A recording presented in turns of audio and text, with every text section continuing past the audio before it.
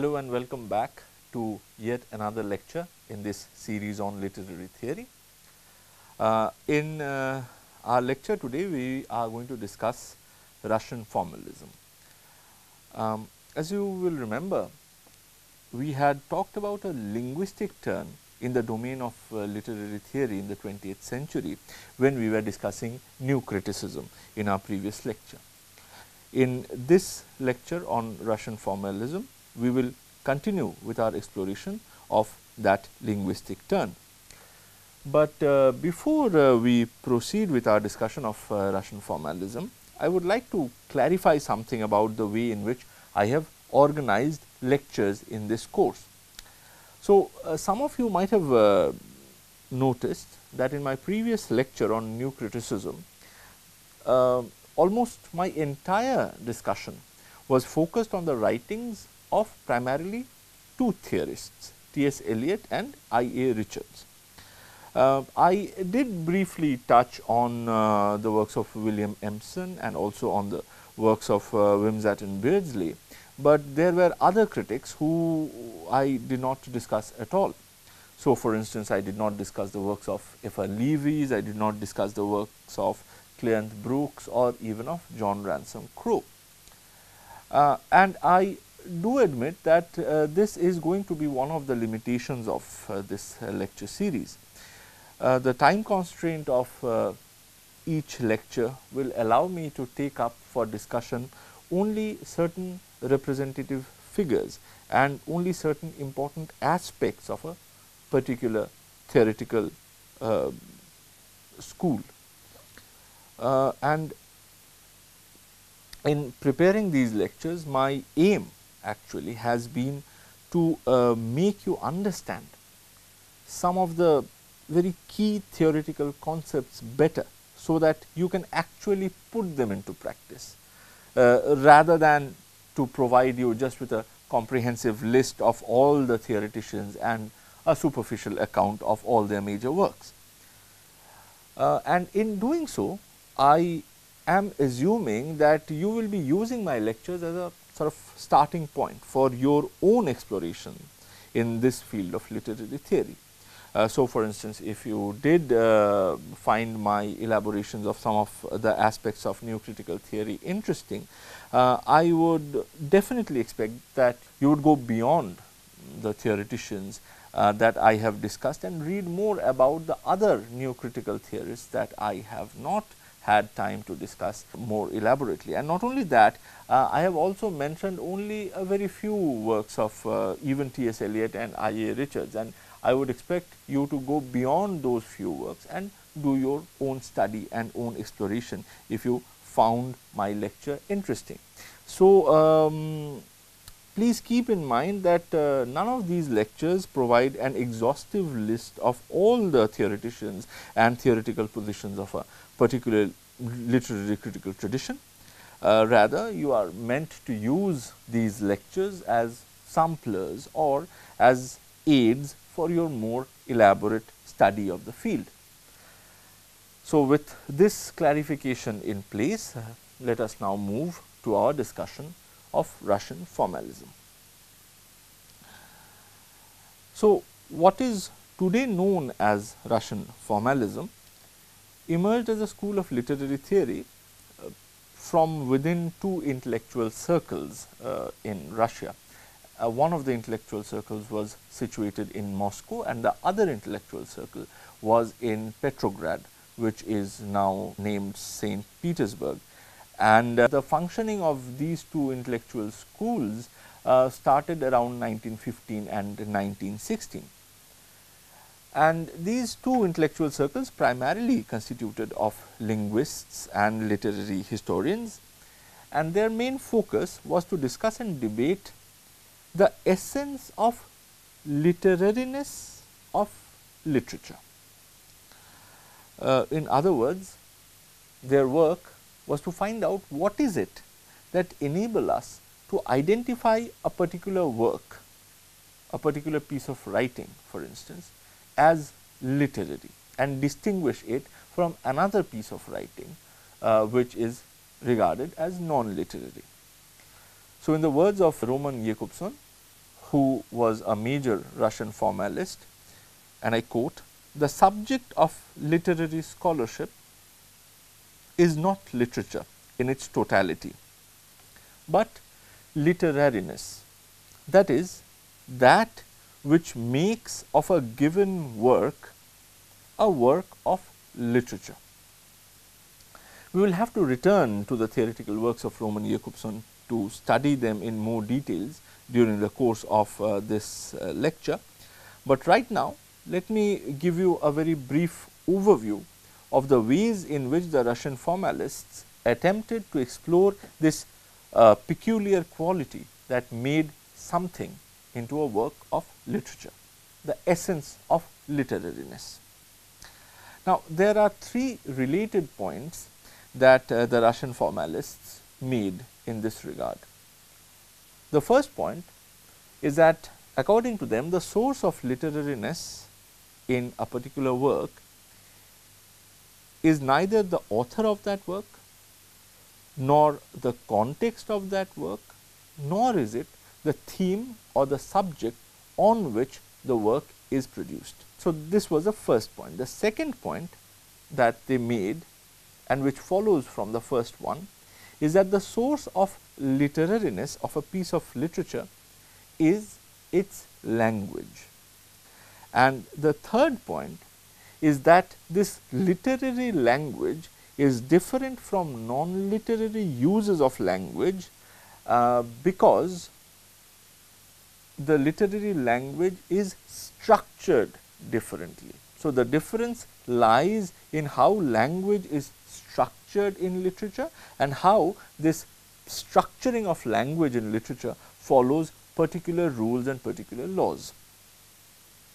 Now, let us take each of these 3 points and see what they actually mean. As mentioned, according to the formalists, the source of literariness of a piece of literature, a poetry for instance, is not the poet, nor is it the subject on which the poem is written, nor even the context within which the poem is produced. The source of literariness of the poem is precisely what constitutes a poem, which is the language or the words on the page. Now, while discussing the Neocritics, we have already seen how words on the page was prioritized by someone like I.A. Richards, for example. So, this might look like a familiar argument, but nevertheless, let us try and see the logic behind the assertion of the formalists that literariness can only emerge from language use and from nothing else. Now, if for instance, we follow the romantic theory and try to locate literariness in the personality of a poet or of an author, then the problem that we encounter is that we are not able to distinguish between the literary and the non-literary creations of that author. So, if we are discussing Wordsworth for instance, and if it is Wordsworth's personality that makes something poetical, then the question is, how are we to distinguish between the poems that Wordsworth wrote and his laundry list for instance, because after all both are products of the same mind and the same personality. Similarly, a particular theme or a subject cannot also be the source of literariness of a poem. Why? Because it is quite possible to write a medical thesis on the beatings of human heart for instance, while it is also quite possible to write a very nice poem on that very same subject.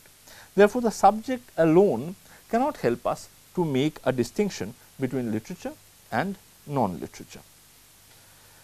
The social, cultural or historical context too is ruled out by the formalists from their study of literariness because of similar reasons. And this is also understandable because the same historical milieu might frame the production of various kinds of literary as well as non-literary pieces. So, the context too cannot be the determinant of literariness. So, here we come to the second point.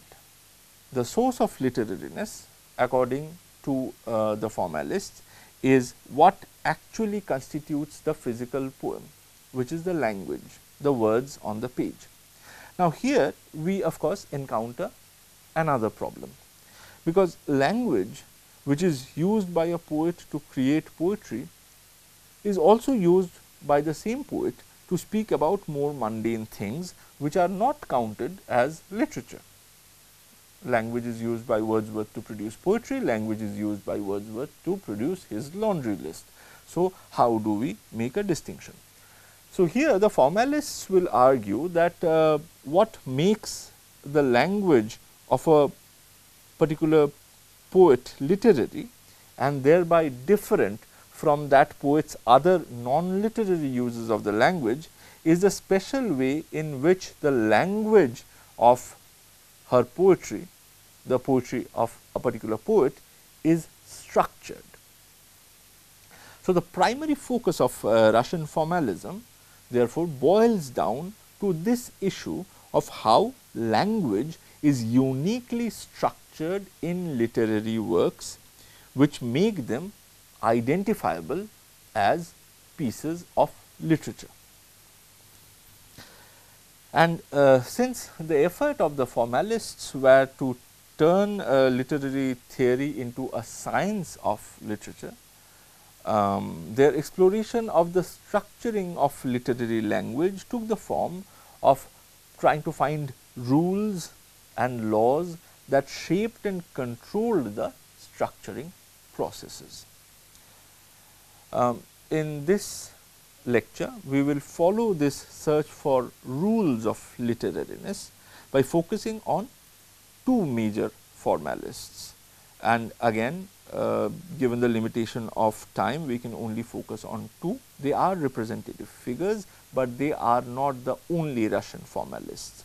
So, the two theorists that we are going to focus on is Viktor Shklovsky and Roman Jakobson. But before we move on to these two theorists, let me briefly dwell upon the relationship between Russian formalism and the contemporary Russian politics. Now, soon after the establishment of the two circles of formalist critical theories, Russia underwent the Bolshevik Revolution, and in 1917 the Russian monarchy was replaced by a communist government. Now, during the next decade or so, the Russian government came up with its own theories about how literature should be created and what role it should play within the society. And the officially sanctioned literature was of course supposed to portray the realities of economic class dynamics within the society, as well as the goodness of the proletariat, and also of course the qualities, the good qualities, the virtues of the communist regime. Formalism, with its exclusive focus on the literariness of language and its refusal to consider the social and political contexts in studying literature, unsurprisingly made it particularly unpopular with the government of the day. So much so that that formalism as a school of thought was officially suppressed during the late 1920s and 1930s.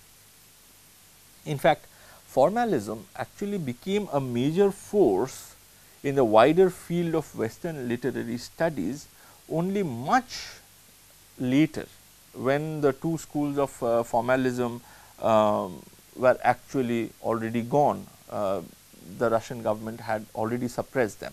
In fact, the Russian formalists gained widespread recognition only after 1965, when one of their group members, Svetan Todorov, published in French from Paris the translation of a selected number of works by the Russian formalists.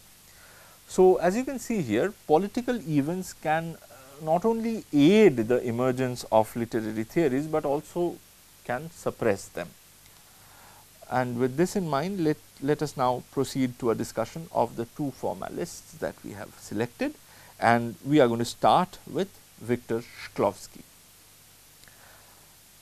The dates of Viktor Shklovsky are 1893 to 1984, and the concept that he is famously known for is called defamiliarization.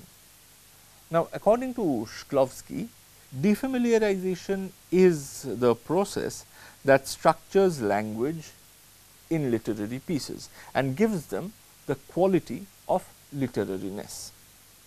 In his important 1917 essay titled Art as Technique, Shklovsky observes how in our regular exposure to the world around us, we grow accustomed and habituated not only to our surrounding material reality, but also to ideas, to concepts and to various narratives that we encounter frequently. Our perception regarding these material things as well as these ideas are dulled to such an extent that we stop mentally processing them, sometimes not processing them at all. For instance, to give you an example, the house in which I grew up as a child was very close to a railway crossing, and as children we were so habituated to the sound of trains passing through that crossing day in and day out that we often did not even notice the sound.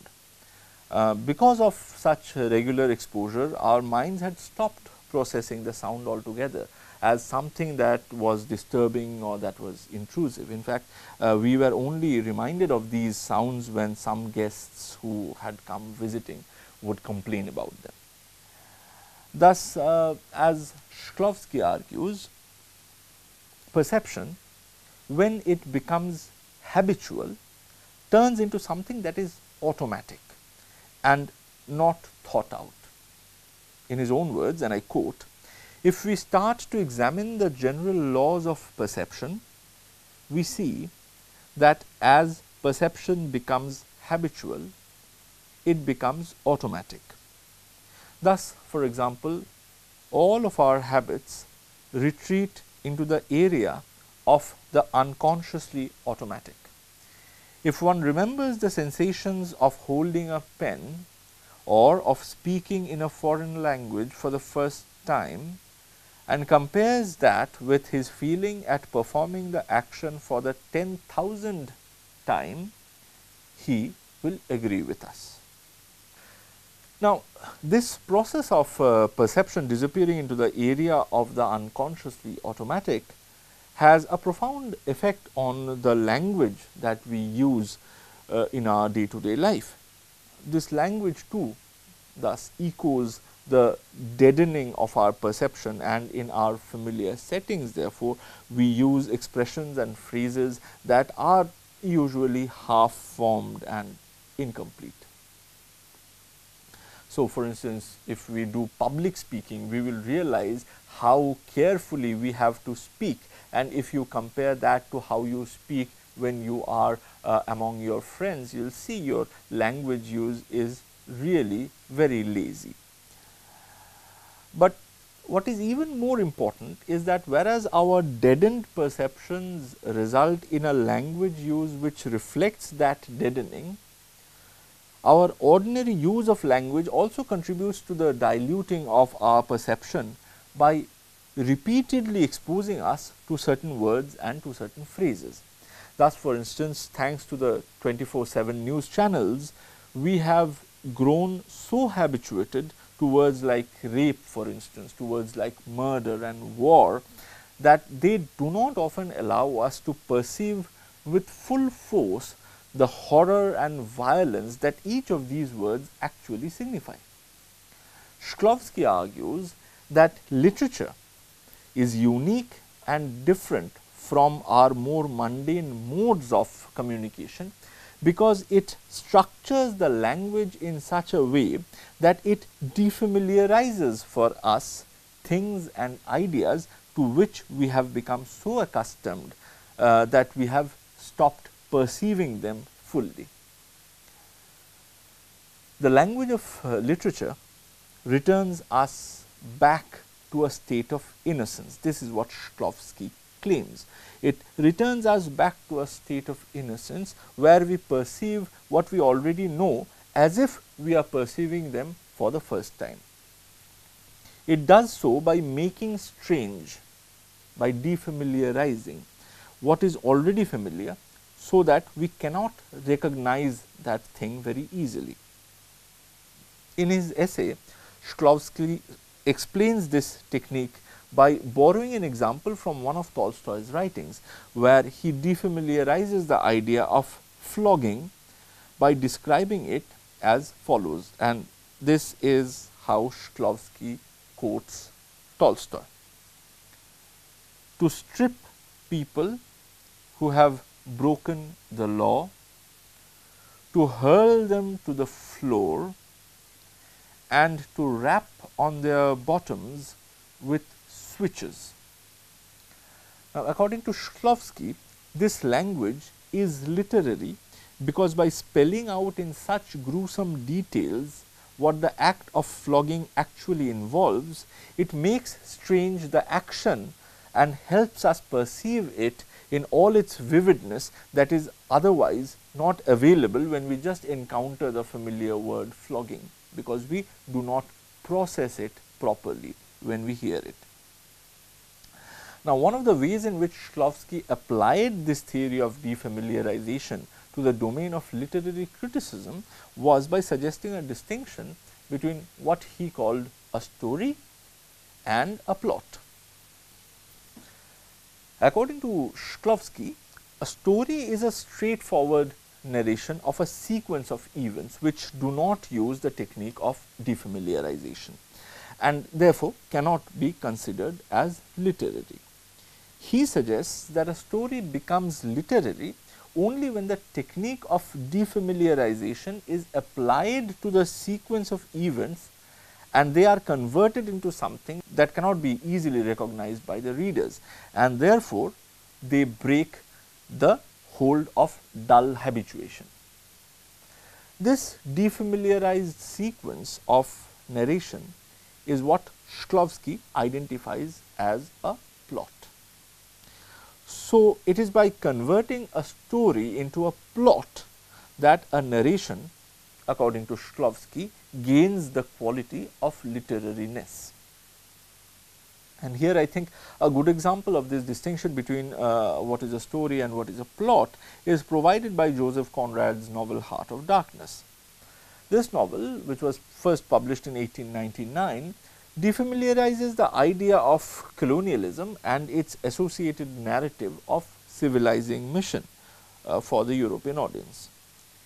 During the 19th and early 20th century, European colonialism of places like India and Africa was accompanied and was justified by a story, and the story was that these people living in India and Africa were barbarians, and therefore the Europeans went there and they colonized these barbarians and they colonized them in order to civilize them.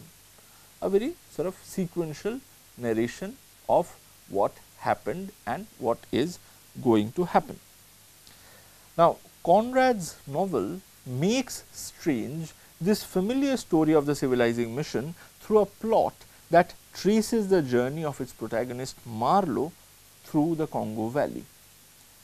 The easy understanding of the narrative of colonialism as a civilizing mission is hampered, is impeded by the plot which presents in painful details the kind of barbarity unleashed by the so-called bringing in of European civilization to places like Africa, Congo.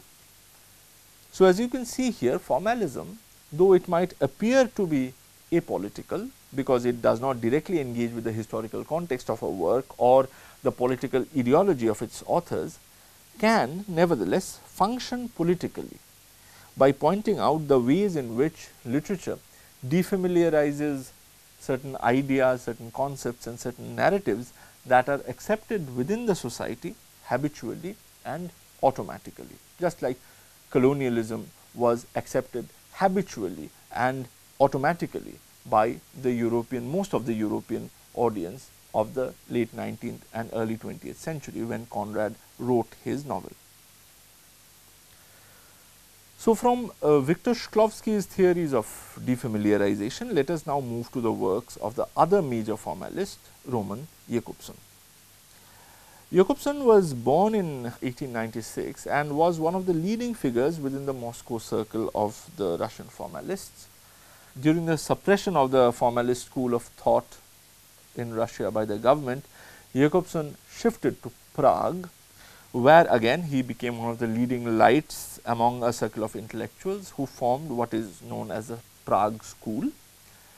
And then again at the verge of the outbreak of the Second World War, Jakobson, who was a Jewish descendant, escaped Europe to escape from the rise of the Nazi government, and he fled to America, where he first taught in the New School and then he went on to teach at the Harvard University.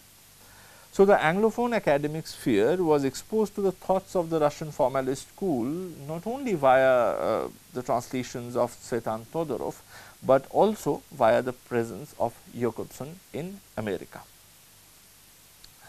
Now, Jakobson was a linguist, and his contribution to the field of literary theory is primarily through his efforts to identify what makes particular kinds of language uses more poetical than other. To understand Jakobson's theory of poetical language, we need to start by studying how he explores the notion of equivalence in language.